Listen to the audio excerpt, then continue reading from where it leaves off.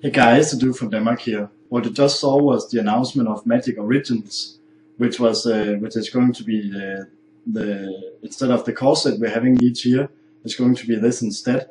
I think it's still the core set. Is just the name has changed. This is also the last core set before they move away from the core set. There's not much information about this new core set we're going to have, other than the release date is going to be July 17th.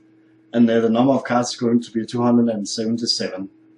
From the trailer we saw Jace, Sandra, Liliana, Nissi, and Nissa and Gideon, and it looks like we're going to see those planeswalkers and their backstory and how they became a planeswalker.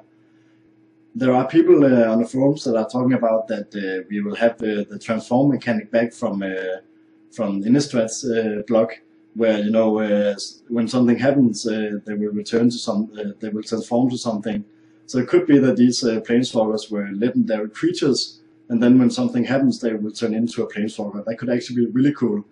Wizards of the Coast have talked about that March 7. We're going to have more spoilers for this set, since the PAX convention is there. So definitely, I'm looking forward to see what's going on that convention.